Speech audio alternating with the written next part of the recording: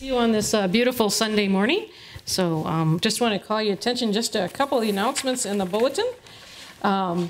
Sunday, August 25th, or that's today, is an ice cream social over at Osage. So if you want some ice cream and some sandwiches and pies and cakes, good place to go to have lunch today.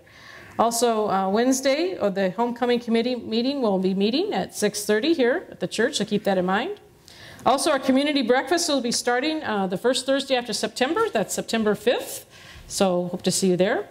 Also, choir practice will be starting September 18th, and also they're looking for volunteers to help with the cross trainers beginning this fall in October. So keep all those things in mind as you prepare for this fall. Also this week, I will be gone for continuing education, but you can call my cell phone. I'll be back on Friday night. But if for any pastoral needs you might have, the UCC Church in pastor in Osage will be on call.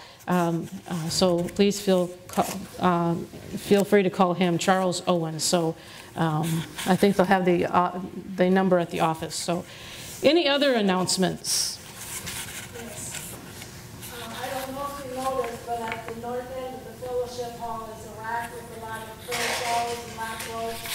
And anybody who knows somebody who you think needs one because they had surgery or going to have surgery or lost someone, you are welcome to take them to them, and it's a quick note to write down who received them. So you're all welcome to deliver those if you like.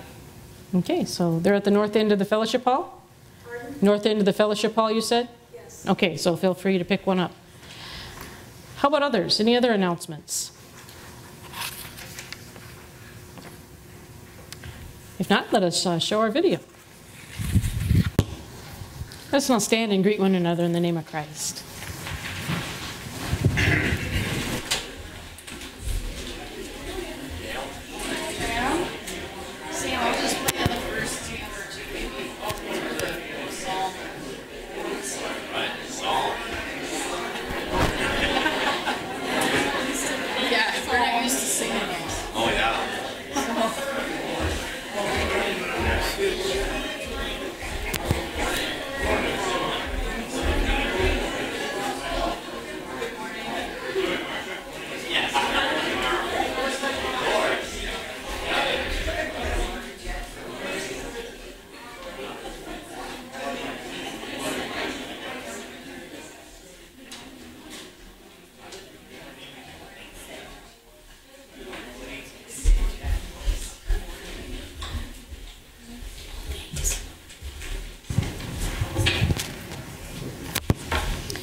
Will you join me in the call to worship?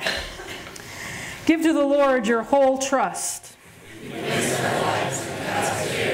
Know that God has always and will always be with you. Worship God in confidence and peace. Let us pray. Lord God, whose power and mercies have exceeded all the ends of creation, pour out your love out on today, that we might be healed and be made ready to serve you by serving others in the world that you have created. In Jesus' name we pray. Amen. Let us sing our opening hymn.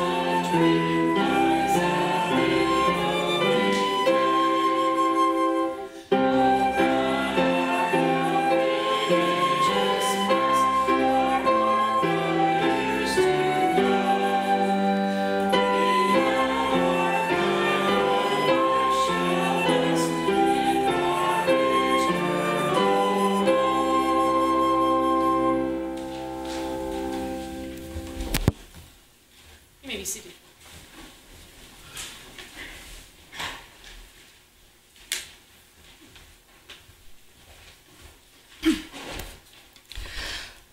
A reading from the Old Testament, Jeremiah 1, verses 4 through 10.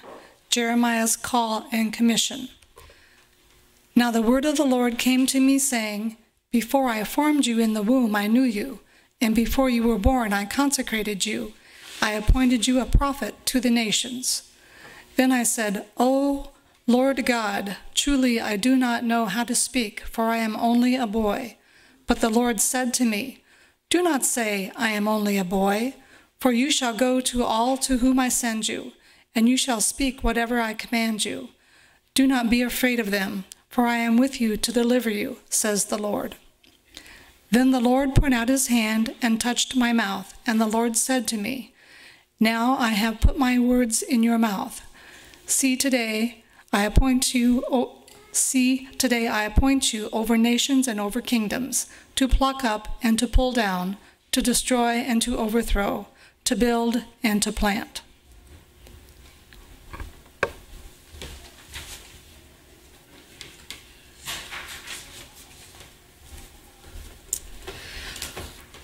A reading from Psalm 71, verses 1 through 12. We will sing the response.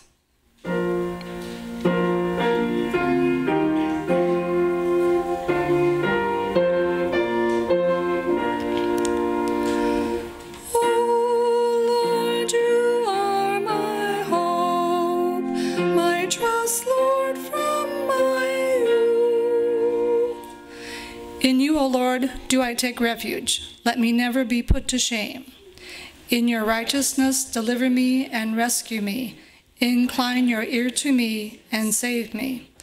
Be to me a rock of refuge, a strong fortress to save me, for you are my rock and my fortress. Rescue me, O my God, from the hand of the wicked, from the grasp of the unjust and cruel. For you, O Lord, are my hope, my trust, O Lord, from my youth. Upon you I have learned from my birth. It was you who took me from my mother's womb. My praise is continually of you. Lord, you are my hope, my trust, Lord, from my youth. I have been an example to many, for you are my strong refuge. My mouth is filled with your praise and with your glory all the day. Do not cast me off in the time of old age. Forsake me not when my strength is spent. For my enemies speak concerning me. Those who watch for my life consult together, saying, God has forsaken him. Pursue and seize him, for there is no deliverer. O God, be not far from me. O my God, make haste to help me. O Lord, you are my hope, my trust, Lord, from my youth.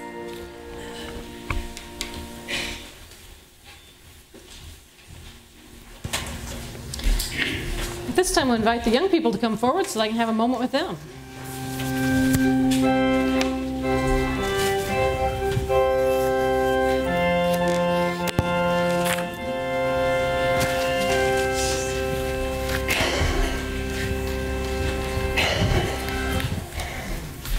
Good morning. How are you guys? Good. You guys excited for school to start? Yeah, starts Monday, right? Great. What's your favorite thing about school? What's your favorite subjects? Math? That's great. I wasn't so good in math. Reading? That's good. PE, yeah. Yeah, so all those were kind of fun. Do you have rules in school? Yeah. Do you have rules at home? And you never disobey the rules, right? I'll tell you what, I bet you do. I bet you they have too. What do you think? Think they have? Rules are good, aren't they? Really. They keep us safe.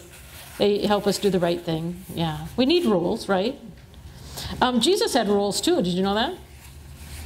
Did you think Jesus kept all the rules? Kind of a trick question. Because day in the scripture, Jesus breaks the rules. That's kind of surprising, isn't it?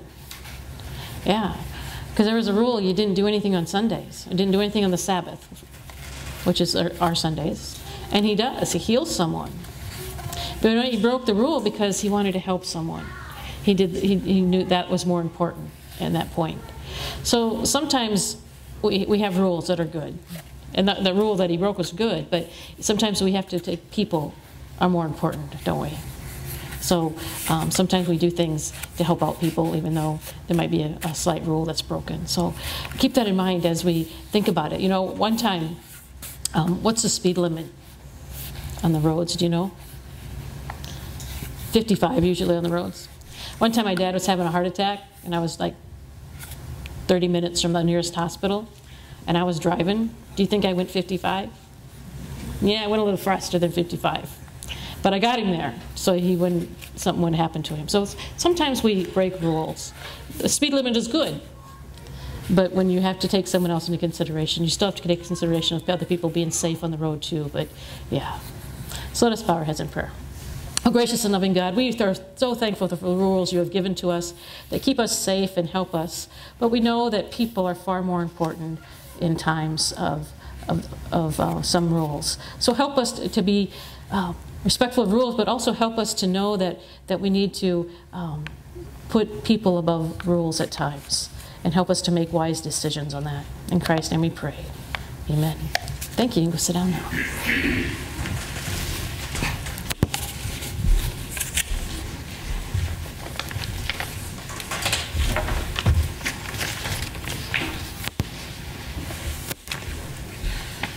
Please stand if you are able for the gospel reading. The gospel reading is from Luke 13, verses 10 through 17. Jesus heals a crippled woman. Now he was teaching in one of the synagogues on the Sabbath, and just then there appeared a woman with a spirit that had crippled her for 18 years. She was bent over and was quite unable to stand up straight. When Jesus saw her, he called her over and said, "Woman, you are set free from your ailment." When he laid his hands on her, immediately she stood up straight and began praising God. But the leader of the synagogue, indignant because Jesus had cured on the Sabbath, kept saying to the crowd, "There are 6 days on which work ought to be done. Come on those days and be cured, and not on the Sabbath day." But the Lord answered him and said, "You hypocrites! Does not each of you on the Sabbath untie his ox or his donkey from the manger and lead it away to give it water? And ought not this woman, a daughter of Abraham, whom Satan bound for 18 long years, be set free from this bondage on the Sabbath day?" When he said this, all his opponents were put to shame, and the entire crowd was rejoicing at all the wonderful things that he was doing. The word of God for the people of God. Thanks be to God. Amen.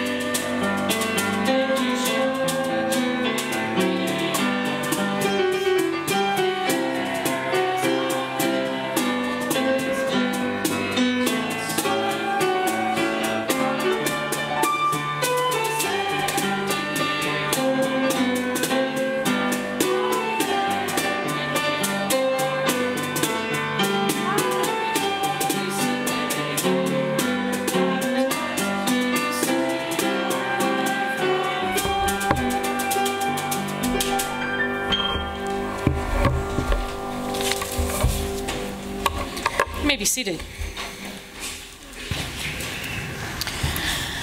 Let us pray. Oh, gracious and loving God, may the words of my mouth and the meditations of all our hearts be acceptable in your sight, our strength and our Redeemer. Amen. Our text this morning comes from the Gospel of Luke, and the story is part tragic and it's part hope. There's a woman who has this horrible disability, a woman who has bent over, doubled over, and she's been that way for 18 years. That's a long time to experience that. Imagine what life must have been like for her. All she could see basically was looking down at her feet, and she couldn't look up out to the world, and how difficult that would have been and how many things she would have missed in her life in those 18 years. This encounter takes place in the synagogue at a worship space that was strictly segregated by gender. Men sat on one side where they could ask the rabbi all kinds of questions in the point of law to learn more, and women sat on the other side, and basically they were expected to be silent and just listen and not ask any questions. There's no indication that the bent-over woman is doing anything that would draw attention to her. On the contrary, the regular worshipers in that synagogue have probably been growing up with this woman being bent over and used to her being bent over, and really didn't notice her all that much. And she probably was very quiet, just as she was expected to be quiet in the synagogue there. What could she have possibly done that would have drawn attention to her? Some wonder every once in a while to what also could be what she could have possibly done to even have this bent over for 18 years. Some might have said that it was because of a punishment from God, but that's really not true. To see illness as God's punishment, that's not it at all. And as this woman is in this synagogue and they're worshiping, the woman is not asking for help. She's not asking for healing. She hasn't asked Jesus for anything. She just is going to worship in her quiet own way and in this meeting house, and she's kind of probably having this very distinct shuffle of her feet if she's had this bent overness in her life, and in her quiet way she's just there. Few probably even noticed her. They're probably very used to her being there and being there with her being disabled. Except for Jesus. Jesus seems to notice her. And he's decided that he's going to do something to help her. Notice as the text says, he called her over and said, "Woman, you are set free from your ailment." She didn't go to him. He called her over. The healing is not her idea at all. It's his. Jesus isn't just sitting in the synagogue among the other worshipers on this Sabbath day. No, in verse 10 it says, now he was teaching in one of the synagogues on the Sabbath. So he was teaching. He wasn't just there to worship, he was teaching. Jesus actually interrupts his sermon to minister to this individual, to this poor woman who doesn't even seem to have asked him for any help. Listen to Luke's and how he relates it. He tells us that this was the Sabbath, and that's important. Then the key to understanding what is really happening here, he also tells us that the woman had her condition for 18 years. Now, both of these points are very important in this scripture. What he is saying here is this. This was not an emergency case at all. He could have waited until everything was said and done and then approached the woman. She had been disabled for 18 years. Surely she could have waited just a few minutes longer. It could even easily waited until the next day. This was not an emergency room situation. Now, it could have been with maybe a child, maybe having a high fever and needed immediate attention. It was in immediate danger of dying, but this wasn't the case for this particular woman. And that would have made perfect sense to the synagogue leaders if it would have been an emergency situation. But the kind of healing would have undermined the point in which I think Jesus is trying to make in this action. Jesus was purposely breaking the law to make a point. And the point was, people are more important than rules. We need to remember this from time to time. We need to be reminded of this from time to time. The synagogue ruler did not see it that way because he had dehumanized this woman. Once you dehumanize someone, and you label them, you can easily just dismiss them. So I think not only was she a woman who was to be quiet and worship, but it was also, she'd also been dehumanized. Two things happen when you become and have a legalistic spirit. Your rules rule you, and the rules supersede the well-being of others. So let me tell you a story. There was a certain man who went into the woods one day seeking a bird of interest that he might find, and he caught this young eagle. He brought it home, put it among the ducks and the turkeys and the chickens, and gave it chicken food, and even though it was the king of birds, it became like a chicken. 5 years later, a naturalist came to see him, and after passing through the garden, he said, "That bird is an eagle. It's not a chicken." "Yes," says the owner, "but I've trained it to be a chicken. It no longer is an eagle." And the naturalist said, No. It's an eagle. It has the heart of an eagle. It is the wingspan of an eagle, and I will help it soar high in the heavens. "No," said the owner. "It's a chicken. It'll never fly." They agreed to test and find out to see if it could become an eagle.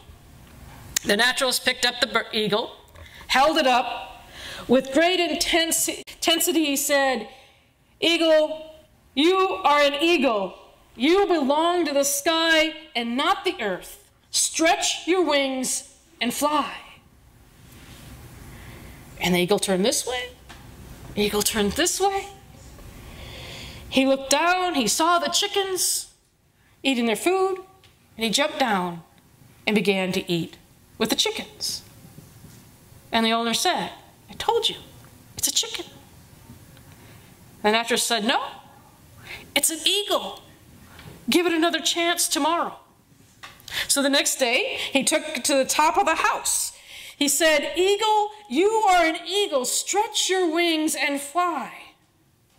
But again, the eagle looked down, saw the chickens eating the food, jumped out of the man's hands, went down to the ground, and began to eat like a chicken. The owner said, "I told you, it's a chicken." "No," said the naturalist, "it's an eagle. It has the heart of an eagle. Only give it one more chance, and I will make it fly tomorrow." The next morning he rose early and took the eagle outside the city and away from the houses to the foot of a high mountain. The sun was just rising, giving the top of the mountain a color of gold. And every cringe was glistening in the joy of the beauty of that morning. He picked up the eagle and said to it, "Eagle, you are an eagle. You belong to the sky and not the earth. Stretch out your wings and fly." The eagle looked around and trembled as if new life were coming to it, but it didn't fly. The naturalist then grabbed its head and made it look straight at the sun. Suddenly it stretched out its wings, and with the screech of an eagle, it flew out of his hands and mounted higher and higher and never returned. Though it had been kept tame as a chicken, it remembered it was an eagle. And that is with us. You see, you take us humans and put us among turkeys and chickens in the world and give us rules to live by and tell us that we are moral people so long as we live by those rules, and we will continue to live out our lives in the meager existence. But you let someone like Christ come along, straighten our backs, and point our heads towards the heavens, and suddenly we realize we are sons and daughters of Abraham. We are God's chosen people. We're not chickens. We are eagles. Society has a way of dehumanizing us. When we allow this to happen, we fail to see our worth before God. The bent-over woman in the synagogue ruler's opinion was only a woman and of little value. The law was more important than the woman, let alone a disfigured woman. Listen to this now. The woman's back was bent. That much is true. But a legalistic spirit bent over souls all the more. Nothing can choke the heart and soul of our God with legalism. I am the first person to say that a Christian ought to be disciplined, ought to have rules, but when that becomes rigid in our beliefs, it is a sign that the disciplines of the Christian life has crippled us. Does this mean that we don't have to have rules? Of course not. I believe we do, but it suggests that we must be careful not to let our rules rule us. Jesus said the Sabbath was made for man, not man for the Sabbath. Jesus comes to us as a restorer of humanity. God sees each of us as a unique individual, precious to God. His healing that he did on that Sabbath couldn't wait. To him, this woman's healing is an urgent matter. He interrupts his teaching to deliver this joyous news. You are set free. Then he steps over and lays hands on her. In an instant, she is standing upright, seeing the world around her in a whole different way. What wonder, what marvel that is. Surely there are tears of joy on many cheeks as a congregation witnesses this wonderful miracle that has taken place. But at least one face in the crowd remains dry, and there are no tears on the face of the leader of the synagogue. Far from being filled with joy, the man is irritated. He says, "But it's the Sabbath day. There's a law against that. 6 days of the week you can perform this work, but why do you have to do it on the Sabbath? When faithful people like us are prohibited from doing work of any kind." You see, there's nothing really wrong with the synagogue leader's approach here. Keeping the commandments, Jesus would affirm that, is a good thing, a faithful thing, but it's not enough. For our Lord, there's something else that's more important than virtue. It's understood that there's reaching out in the name of God to bring about graceful transformation. And that is exactly what Christ did in that healing. In our gospel reading, it's like there is no one present in the congregation who is more desperate for transformation than this woman who has been bent over for 18 years. But she hasn't come to the synagogue specifically for healing. That's not even what she probably even had in mind when she came to that synagogue. She may not even feel she deserves healing, but buying the line that so many have fed her over the years that her bent over posture is God's punishment for sin. So she may not even be seeking or even think she deserves any kind of healing. But her heart is weary all the same. She yearns to look up. She yearns to live. Because Jesus is all about grace, she receives at his hand a marvelous free gift of being upright in her posture. Because of that gift, she now has a chance at a normal life. To Jesus, administrating such a life-changing gift is well worth interrupting his synagogue teaching. In many ways, it may be well that this act of healing itself is the greatest lesson he offers that day. St. Francis of Assisi is famed for having taught his spiritual brothers and sisters. This is what he used to teach them. He said, preach the gospel at all times. When necessary, use words. Nothing proclaims the word grace more than the sight of this woman's spine straightening out, seemingly on its own accord, as she stands upright for the first time in 18 years. Besides the wonder of this mighty sight, the little details that had happened on the Sabbath fades into insignificance. At this, I'm convinced the entire town present at that synagogue that morning wanted to shout with joy, and the ruling authorities shut it down, and that's a shame. Sometimes you simply have to express joy.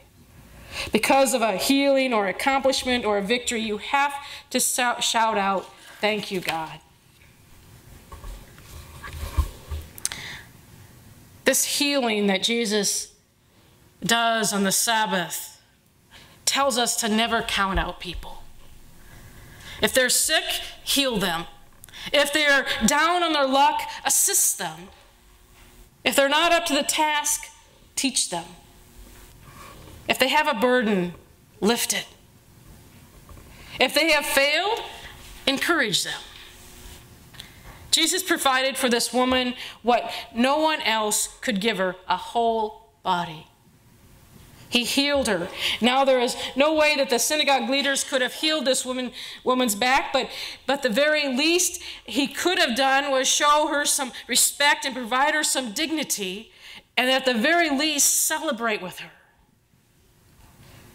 Jesus would have us learn from these events in the synagogue. We cannot all be healers, but we can treat one another like sons and daughters of Abraham. As people who have worth in God's eyes, my friends, this will give you and me a spirit of joy. I want to ask you a question. Does anybody remember what Jesus was teaching in the synagogue that day? What his scripture text was? Or where he was going with the interpretation? Does anybody remember that? You see, we have no idea. Because Luke didn't think it was important enough to even record it. It was not Jesus' words from the pulpit that day that caused such agitation in the synagogue's leader. The words are forgotten. Luke doesn't even mention them.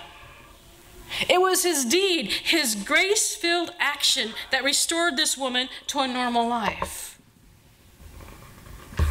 This gift came to her freely, beyond her deserving even. It was grace. It was pure grace. Followers of Jesus have celebrated it ever since. So yeah, rules are important.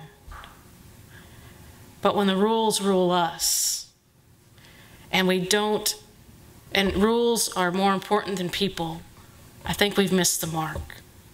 Jesus is telling us, grace. Extend that grace to all. Let us pray. Oh, gracious and loving God, we are so thankful for your love. We're so thankful for your grace. And help us all also to extend that grace to others. We know rules are important. We know they help us in our daily living. And as Christians, we are called to be disciplined. But also help us see that rules don't rule us and that people are far more important. And help us to reach out to others in the same grace that you've reached out to us. In Christ's name we pray. Amen. Let us now come together as a community of faith to share with one another our joys and concerns so that we can be in prayer for each other in this coming week and also so we can lift them up to God. Are there joys and concerns you'd like to share this morning?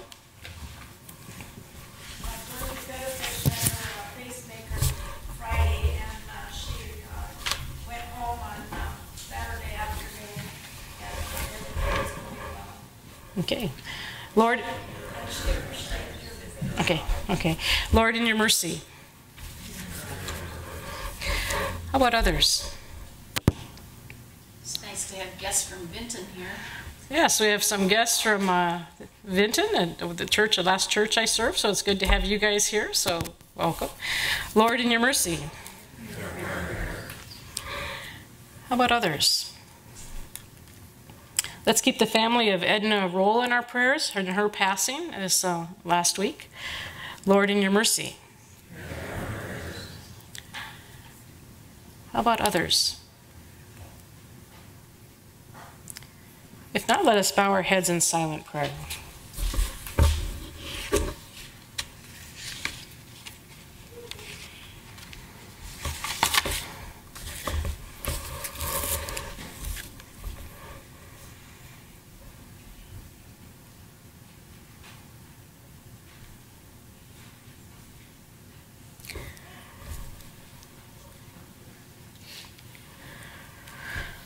Oh, gracious and loving God, you're the God of peace. We come here with things that at times can rob us of that peace. We may have inner conflict that we might be experiencing, the struggles of the mind, jealousies that causes unrest. May your Spirit minister to our spirits.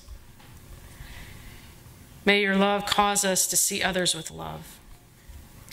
And may your grace open us up to forgive others.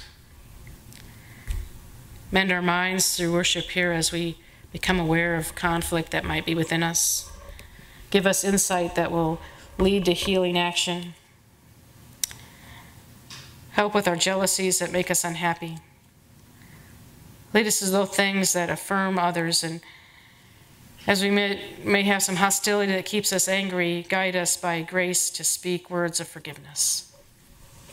We want our worship to make a difference in our living. We pray for more than just good feelings about ourselves. We know we need more than new thoughts. We sense that we need new actions, new responses towards those that trouble us, new ways to speak to those whom we distrust, new ways to care for others whom we ignore. As we gather here this morning, we gather to pray for our church family, for those that are ill and home or in the hospital, those who have had surgery. We pray for those who grieve the loss of one deeply loved. We pray for those who wrestle with difficult situations and difficult decisions. We pray for those who are alone and lonely even though they're with others. We pray for those who find it hard to believe and to trust. Guide us in ministering to each other. Keep us aware of each other's pain. Help us to listen when others speak. Lead us to respond with gentle care. We pray all these things in the name of your Son and our Savior, who taught us this prayer. Our Father, who art in heaven, hallowed be thy name. Thy kingdom come, thy will be done, on earth as it is in heaven. Give us this day our daily bread, and forgive us our trespasses, as we forgive those who trespass against us. And lead us not in temptation, but deliver us from evil. For thine is the kingdom, and the power, and the glory forever. Amen. This time we invite the ushers to come forward to receive a morning tithes and offering.